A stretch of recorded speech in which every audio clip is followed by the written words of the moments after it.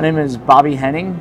I'm the store manager at Henning's Market. I've been here full-time since 2008. We've been around 131 years. We were established in 1889.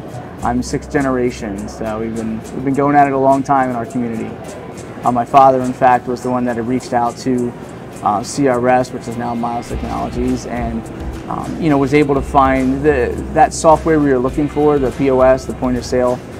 He wanted something that would be more flexible than some of the ones that were out there, and the ability that we had as an independent to be able to write custom programs or whatever we needed, as opposed to just kind of complete a script kind of handed to us.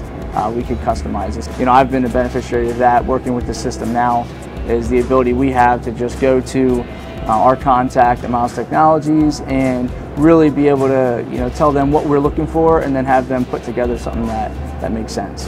I think there's really two reasons I would recommend Miles Technologies for, and that is the flexibility you have with them and the accessibility.